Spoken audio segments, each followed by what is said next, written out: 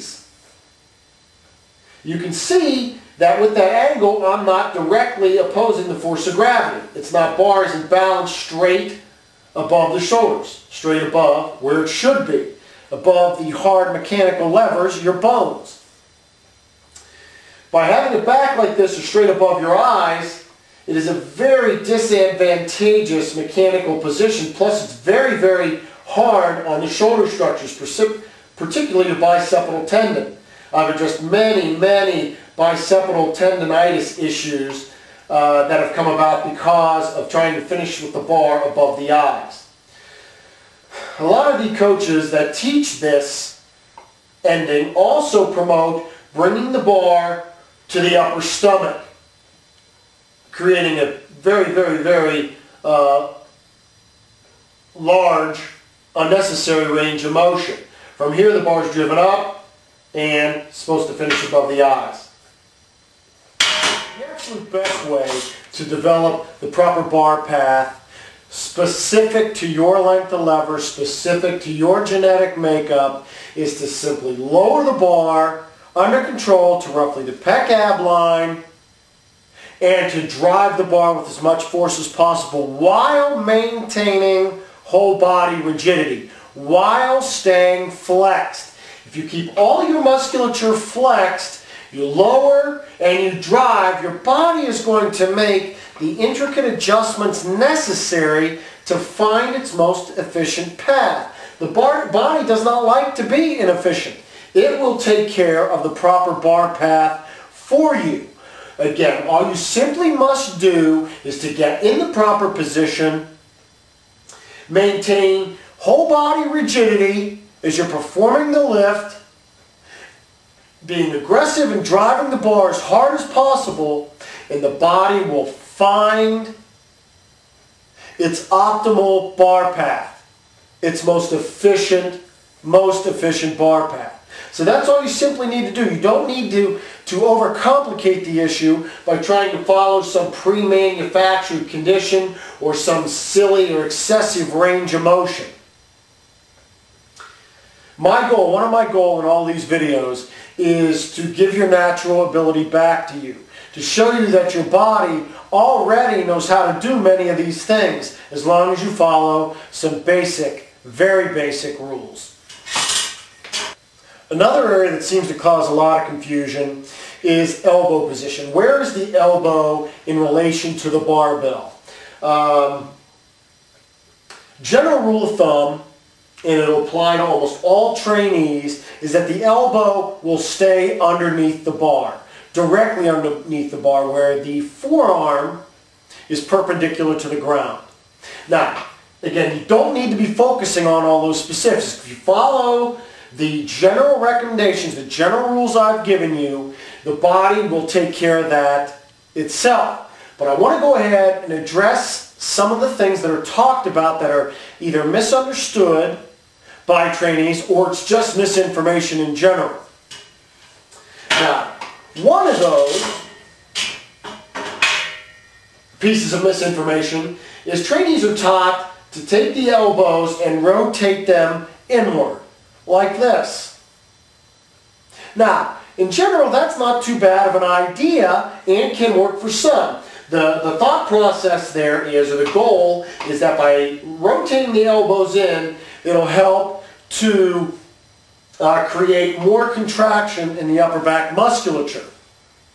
Again, I don't think that's necessary if you follow the general rules that I spoke of. But as far as rotating the elbows under, it can cause some problems. First of all, when you try to rotate the elbows under, you're getting a lot of, and this is an oversimplification, but you're getting a lot of undesirable forces into the elbow and into the wrist area. With the rotation of the ulna and radius in the forearm, you are basically twisting some ligaments and tendons around and then putting them under some pretty extreme duress as the bar is lowered and raised.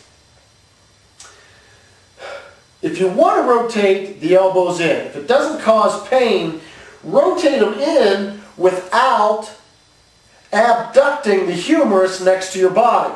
Or in other words, In other words, you can rotate them in, but do not pull the arm, the humerus, the upper arm bone, into your side as you're doing it.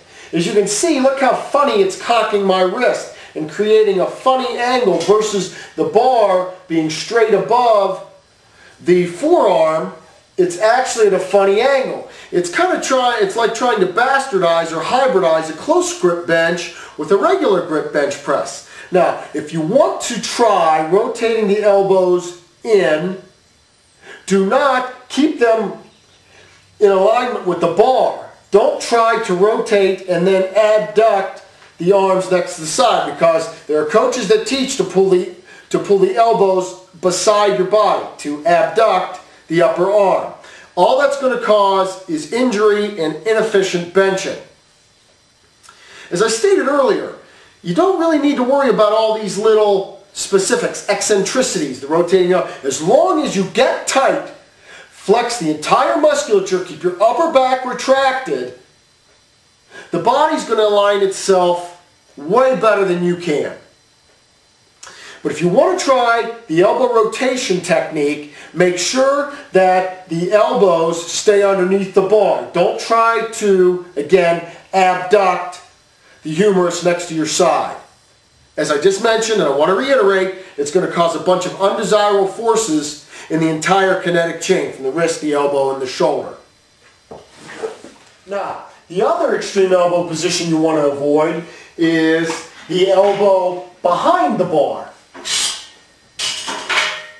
Holding the elbows more towards your head, like this again. Now the elbows are behind the bar, and it does put a lot more of the stress onto the pecs, particularly at the bottom position, but the trade-off is that if you do this over a long period of time, or particularly if you handle heavy weights for lower repetitions,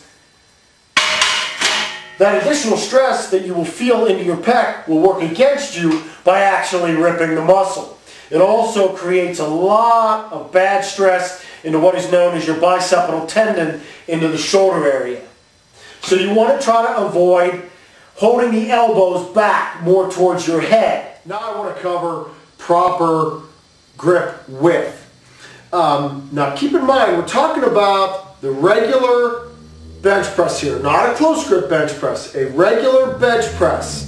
The goal here is to establish the proper width that is going to stimulate the largest area of muscle that is most responsible for moving as much weight as possible during a regular grip or a regular bench press.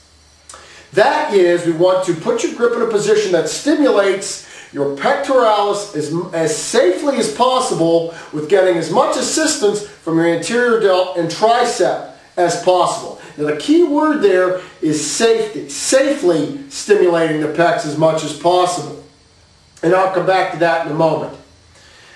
I have most trainees start with a grip width that is roughly anywhere from 6 to 7 inches wider than their shoulders. Now, this is taking into account a trainee who does not have any shoulder problems or shoulder limitations. Their shoulders are healthy.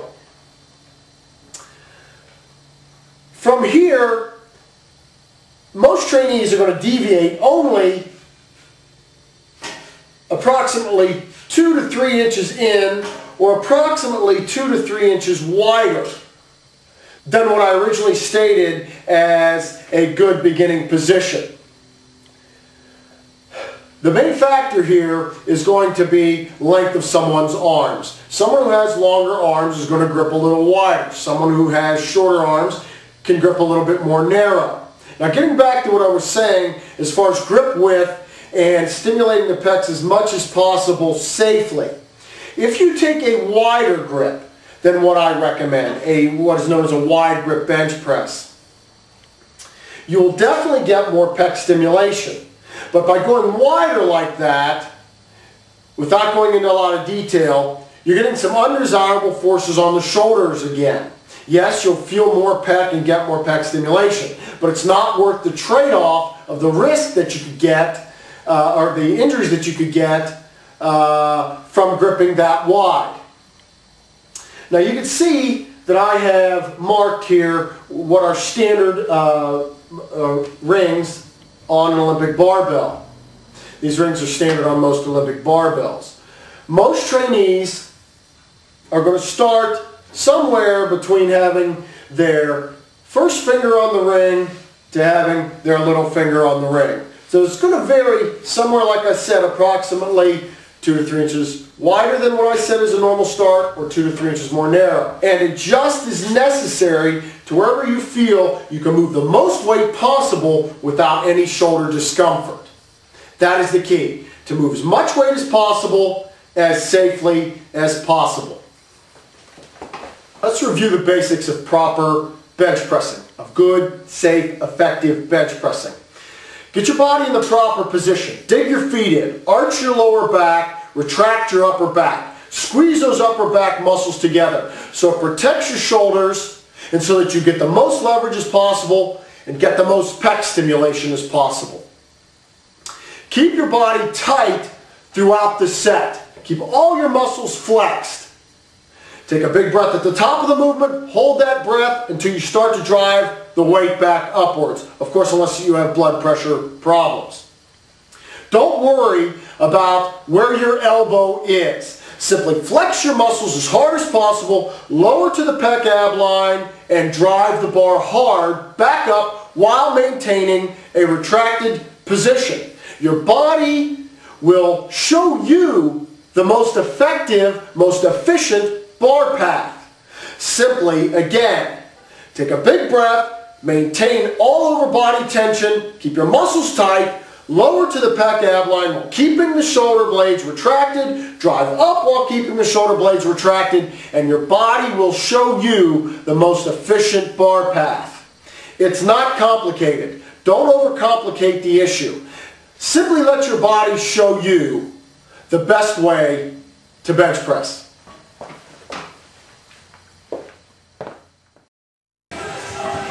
Stay focused. Concentrate.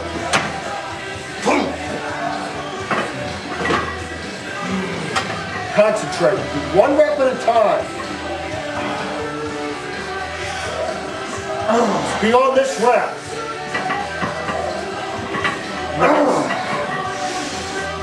Settle down. Perfect. Stay tight. Breath. Good.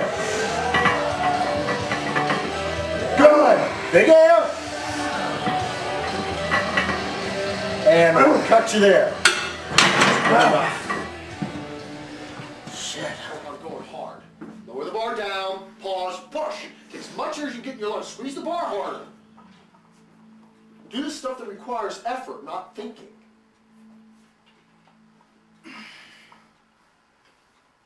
Squeeze it so much tight. You go get this. Squeeze it tight. Squeeze as hard as you can.